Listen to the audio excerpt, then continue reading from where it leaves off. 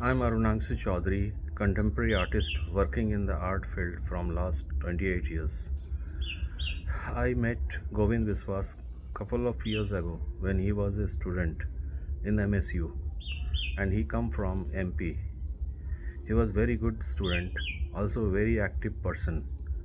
Those days he come to my studio with few artist friends. That was my first proper introduction with him. He is very open-minded and thinking artist that we can see in his paintings. Bhopal, where he is from, artists mostly do abstract kind of works.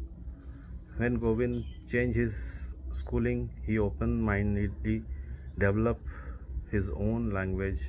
Now he is like a artist friend, and sometimes we met and discuss about art and life. He exhibited many shows in India and abroad. I wish him a great artist career ahead.